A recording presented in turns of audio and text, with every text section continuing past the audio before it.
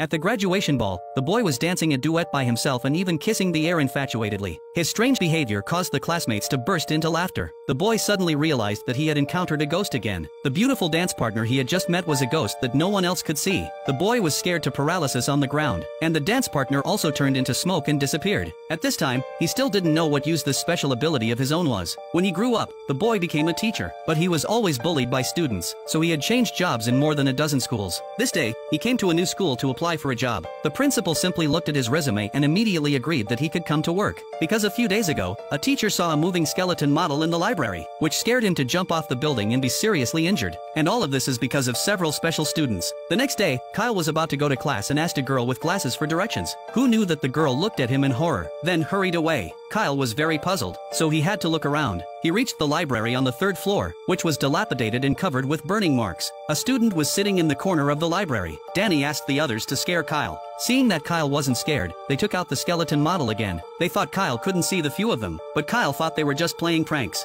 Until the girl just now directly passed through the wall and shouted that a teacher could see her just now. Kyle also realized that these several students were ghosts, and he fled in a panic. Then he directly resigned to the principal. The 5 students chased after him, but when they reached the school gate, they were bounced back by a force. It turns out that these ghosts can't leave the school. Later, the principal told Kyle, on Christmas Eve 24 years ago, 5 students were left in the library for detention because of their mistakes. Unexpectedly, a fire broke out and several students had an accident. Since then, strange things have happened in the school constantly. The principal guessed that Kyle could see them, and she begged Kyle to help persuade them to leave. Otherwise the school would not be able to continue. Kyle couldn't bear to refuse, so he went to the library to negotiate with them. As a result, the negotiation failed. Kyle went to see a psychologist to find a solution. The doctor told Kyle that people turn into ghosts after death, usually because of something unfinished. Those students don't leave the school, maybe because they didn't graduate from the school. So Kyle decided to help them complete the graduation examination.